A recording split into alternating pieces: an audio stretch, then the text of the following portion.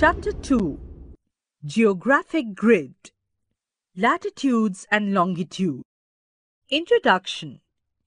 The Earth's surface is so vast that unless a mathematical method is used, it is impossible to locate any place on it. For this reason, imaginary lines are drawn on the globe. The line running east to west, parallel to the equator, are called line of latitude. The lines running north to south, passing through the pole, are called lines of longitude. The intersection of latitudes and longitudes pinpoint any place on the Earth's surface. These crisscrossing lines form a framework known as the geographic grid. Eratosthenes, the Greek philosopher, who had for the first time calculated the circumference of the Earth, had devised lines of latitude and longitude to locate places on the Earth. These important reference lines help us locate places, make various kinds of calculations, indicate directions, and show many other features. This grid on the globe or the map serves the same purpose as does the system of coordinates on the x-axis and y-axis on a graph paper. In the present case, the x-axis is represented by line of latitude, that is horizontal, and y-axis by line of longitude, that is vertical. Lines of latitude. A latitude is the angular distance of a place north or south of the equator. A latitude is marked in degrees, with equator being 0 degrees. Latitudes are calculated according to the angle a place makes with the center of the Earth. Lines of latitude are the imaginary lines joining all places having the same latitude towards north or south of the equator. Since the lines of latitude are parallel to the equator and each other, they are called parallels of latitude. Each parallel of latitude is a full circle. However, only the equator is a great circle. The lines of latitude are not of equal length and become smaller as we move towards the poles. At 60-degree latitude, in each hemisphere, the length of the circle is half the length of the equator. At the poles, these lines are just points or dots, main latitudes. There are 181 parallels of latitude at 1 degree interval. Equator is the longest line of latitude. It represents 0 degree latitude. The North Pole, 90 degree north, is located at an angular distance of 90 degree north of the equator. The South Pole is located at an angular distance of 90 degrees south of the equator.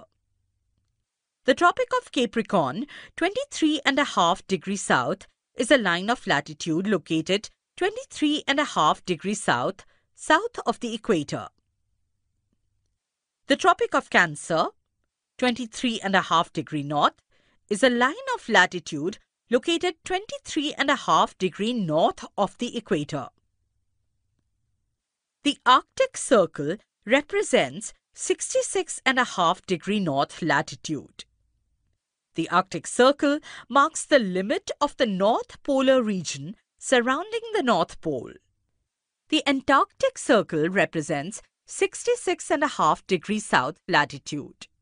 The Antarctic Circle marks the limit of the South Polar region around the South Pole. Format में देखना चाहते हैं तो हमें description में दिए गए number पर कॉल करें. Northern and Southern Hemisphere. The equator that runs midway between the poles divides the Earth into two equal hemispheres known as the Northern Hemisphere and the Southern Hemisphere. The poles, North Pole and South Pole, are opposite to each other at the extreme ends of the sphere. They are each located at 90-degree angular distance north or south of the equator. The length of the equator is equal to the circumference of the Earth, or 40,077 kilometers. Since the circumference of a circle is equal to 360 degrees, the 1-degree angular distance is roughly equal to 111 kilometers. Uses of latitudes. The lines of latitude form one of the coordinates of the grid system. The lines of latitude have the following uses. Measure the distance of a place. Latitudes give us the location of a place north or south of the equator. Such a location is known as an absolute location. Distances are calculated with reference to the equator at right angle to the place. We can therefore measure the distance of any place from the equator based on its degree of latitude. For example, latitude of Mumbai is 19 degree north and that of New Delhi is 30 degree north. We know that 1 degree latitude is equal to 111 kilometers. Isn't that so?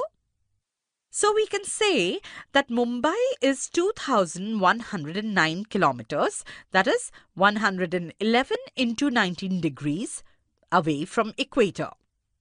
Similarly, New Delhi is 3,330 kilometers, that is 111 into 30 degrees away from equator. Heat zones.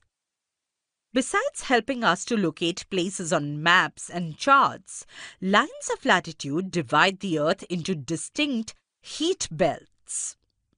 The lines of latitude indicate the general climate of the area by applying the principle of heat zones or thermal zones of the Earth. The area lying between the Tropic of Cancer, that is 23.5 degrees north, and Tropic of Capricorn, that is 23.5 degrees south, mark the limits of the torrid, meaning very hot, zone.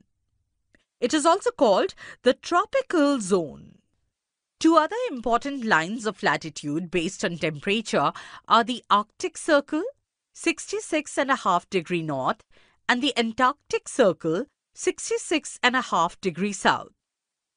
Between the Arctic Circle and the Tropic of Cancer, as well as between the Antarctic Circle and the Tropic of Capricorn, lie the two temperate zones, the North Temperate and the South Temperate zones. Between the Arctic Circle and the North Pole and between the Antarctic Circle and the South Pole are the two frigid zones of the Earth.